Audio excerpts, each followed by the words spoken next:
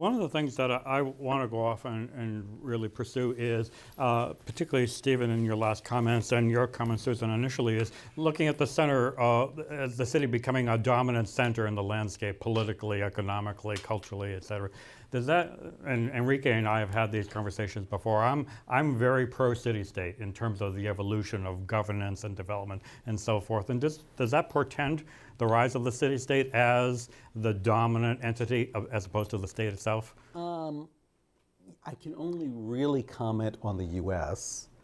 And one of the tensions for the U.S. is our, how do I put it, our boundaries, our political boundaries have nothing to do with our economic realities. So if you think about New York City, which is the area that I'm most familiar with, the New York metro region actually has about 20 million people in it. And it spills over into New Jersey, Connecticut, and Long Island. All sorts of different political structures. I mean, it's not even like there are just 3 other people at the table because, you know, Connecticut itself, we actually spill over into several different municipalities. So, and this alludes to that problem I'd mentioned earlier, that for the U.S. to manage those sort of big regional projects is actually proving very complicated. Looking out on the world, and I actually should just turn to other folks, I think places like Singapore, which is really sort of the classic example of the city-state. Poster child of development, yeah. Have demonstrated that that kind of a city-state model has a lot of flexibility, a lot of ability to plan and do things well. Arguably, Dubai has tried to follow that sort of model, but sorry, those are my thoughts. Yeah. Susan, any additional thoughts on that? I think to the extent that the dominant classes live in cities, that definitely disproportionate power is located there. But on this newest wave of democratization in developing countries, the so-called third wave of democracy, that there has really been a expansion of the franchise to the population at large, which has given rural populations much more import than they had had in the past. So you have countries such as Bolivia right now that have an indigenous, so-called indigenous president, which would have been unheard of,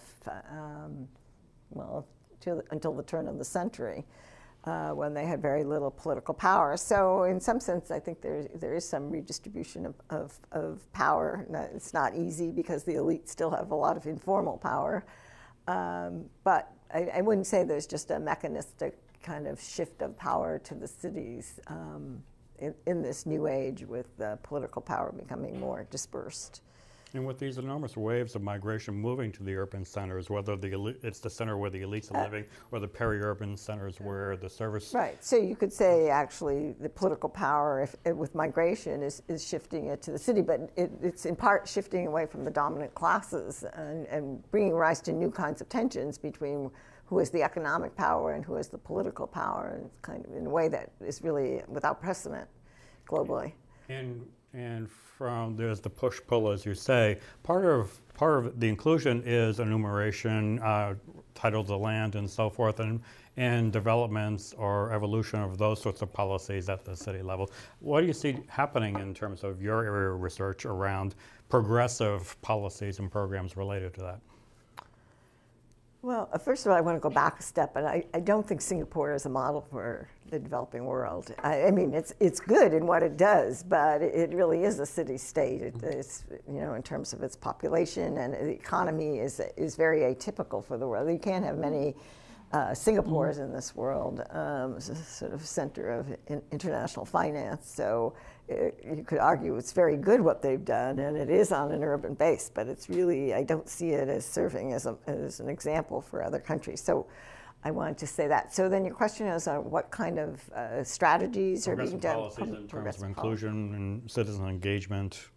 One of the new trends is sort of more citizen participation. Brazil kind of led that, and it was an urban, it wasn't a primate city in Brazil, but in, right this second, Porto Alegre, I'm sorry, I was blanking on the name, became really a model for citizen participation, democratic involvement in decision making. And that became a model in Brazil and has been picked up in many other countries. So there are some very interesting models out there that are developing that are new and that are more responsive to the concerns of ordinary people. Which doesn't mean they don't have their own sets of problems, but that they do reflect an effort to decentralize political power. And so you could say that's to secondary cities, to new social classes, historically. So. And coming full circle a little bit of it as well, as if we're looking to go off and build cities of the future without precedent or without a model for that, how are we in fact going to make informed decision? How are we going to go off and develop those programs? We talk about evidence-based policy making here in the city of Boston an awful lot, and part of that is scientific evidence, part of it is social science evidence. What's the mechanism by which we go off and start to explore new ways or better ways of doing things as opposed to fighting the last war on a different landscape with different tools? We have one question for the audience, but one comment I did just one back. And this goes to both of your remarks. And I've only been to Singapore once, and I've spoken with a few of their officials.